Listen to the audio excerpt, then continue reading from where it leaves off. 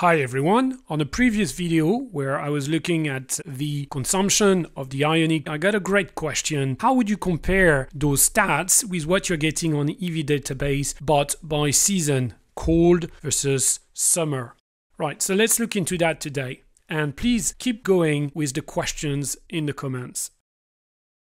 If we split the data that we had between winter, December to February, mid-season, the 6 months in between winter and summer, which will be June to August, we get 3 curves for the consumption of the Ioniq 28.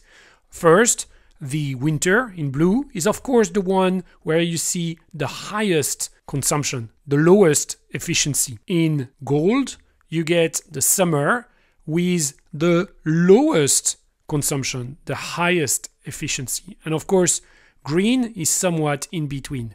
Now we are talking about UK and France, where the typical temperatures, high for the day, low for the day, are reported here. So not really freezing temperatures normally in the winter and not super hot in the summer, although that can be quite hot. We are going to the south of France and all of that.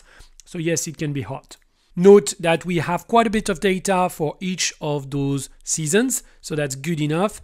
And each of those data points has at least 100 kilometers worth of data, if not typically 200 or 300 kilometers. One of the things we observe right off the bat is a bit of an outlier over here in the summer, where we managed to get it well below 100 watt hours per kilometer on a 50 kilometers per hour. So there seems to be a real good sweet spot. If you wanted to demonstrate the possibilities of this car, you would do it at about 50 kilometers an hour in the summer. If you look for records on the mileage for the Ioniq 28, they're going to be doing it at 50 kilometers an hour and around 25 degrees Celsius, 30 Celsius. So that matches completely that particular experience. Now, let's look at the effect of the heat pump, because the core of the Ioniq 28 is it has this tiny battery, but a fantastic heat pump that makes it quite efficient, and therefore the difference between summer and winter is in fact not very drastic at all. At the higher speeds, it's hard to see the difference. The winter, 149 watt hours per kilometer, summer, 143 when you're above 80 kilometers an hour.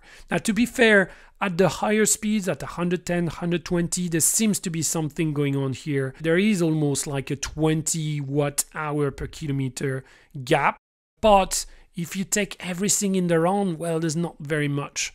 Of course, what matters though is the more you push the car, the more you use the battery, and therefore the higher speeds is where it's going to matter a bit more. But still not a huge gap. And then at the lower speeds, so 30 to 70 kilometers an hour, you're looking at a difference between 116 watt hours per kilometer and 95. So that's about 21 watt hours per kilometer of difference. Now, the funny thing is, of course, the slower you go, the more you will see a difference between summer and winter. Why? Because simply on a per kilometer basis, even if you use similar amount of energy to heat up the cabin or in fact to cool it down, when you divide it by the number of kilometers in a given amount of time, you are going to find that of course that energy divided by kilometers is smaller. And that's exactly what we've got here. So in the round, what this curve says is pretty damn good, this Ioniq 28 in terms of efficiency in winter compared to the summer. Super impressive. Now let's turn to the actual question we were asked, which was to compare EV database and the stats we reported. I've also included ABRP for good measure. And you can see, first of all, when we look at the summer, mild as it's called on EV database, which is 23 degrees Celsius, it's very, very similar. I get 160 watt hours per miles in the city in terms of the lower speeds, and I get it at 244 watt hours per miles on the highway.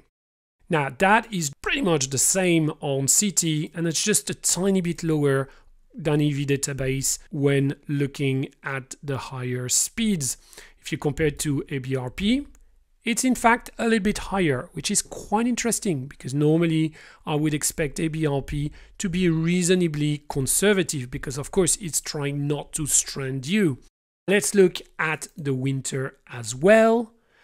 In the winter, a bit different now because the winter for EV Database is minus 10 degrees Celsius. I clearly don't have that for the stats I've shown you. It's typically not freezing temperatures. So I had to make an estimate, which is to accept that the gap is going to be twice as much between winter and summer compared to what I've observed. So this is already an estimate and not great at that. But if anything, that means that the actual consumptions I'm getting in the winter, in the cold, are probably better than what is estimated by both EV Database and ABRP, which themselves are pretty consistent. So in short, EV Database, ABRP, I think on these particular cars, they get it. I mean, they must have huge amounts of data, by the way, especially ABRP. But in the winter, actually, I'm getting to a better place, but probably because I don't really have the data for it. So take this left-hand side of the table with a pinch of salt. I think that's it for today. I hope that answered the question. Let me know in the comments if you've got more questions. Thank you for watching, and I'll catch you next time.